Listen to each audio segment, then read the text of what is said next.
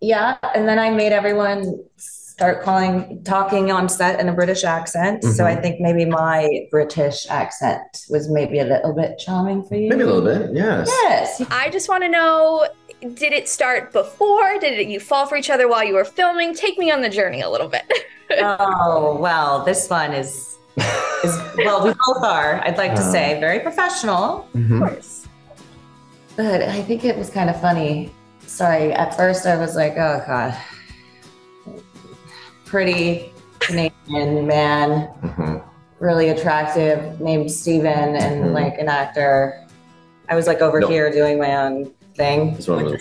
Knows a lot of Stevens, yes. Yeah, yeah, but and that Steven's like a brother to me. But then I don't know, it was like after the first week, I was like over here in my own world-ish, and then so I love crystals. I'm very drawn to them. He had on some bracelets. So do I, yes. I was like, wait a second. What do you know about these, and why do you have these? There's something happening here.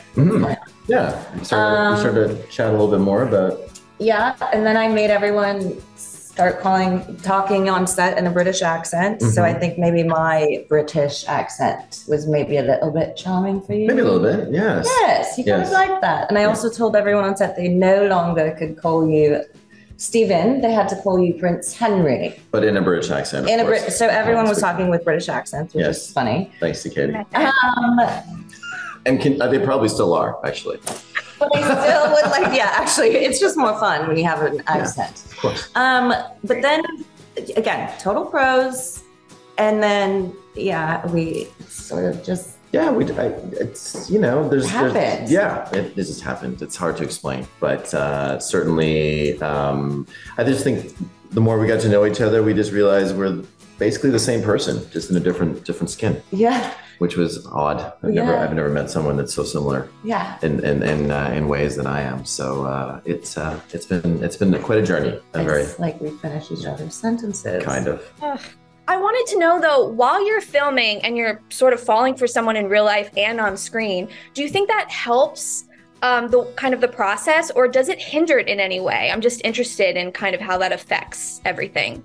Well, I'd say certainly it's important to keep it professional, and as we did, those feelings come up, and personally for me, it just allows me to land a little bit more in truth. I mean, our job is obviously to be as truthful as we can in these circumstances that are surreal, unreal. But when something is actually triggering truthfully inside you, of course, that's it helps. Yeah, a lot. It's kind of interesting because we didn't share with anyone that this, we obviously, again, professional and kept it that way. However, I felt as though it's almost like there was this layer, because he and I kind of knew this secret thing that nobody else knew, and like we could let our guard down when our characters were supposed to, and like allow space to fall into one another. And so I don't know, I almost feel like that added like a certain type of element to it, at least for me.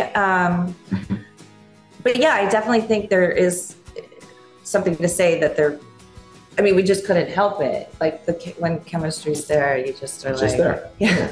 Yeah, exactly. I remember there's this one scene in the barn where I literally am looking at him, and that was the moment for me. And I'm not kidding you. I'm like leaning on the table, and he's saying his lines, and I just like, I think I like almost fell over because I was just so like, I don't know. I was checking out your drawings, actually. Right, your architecture drawings. Right. I was really enamored by the drawings. Yes. When the knees buckled, that's a good sign. I was like, oh, right, we're here.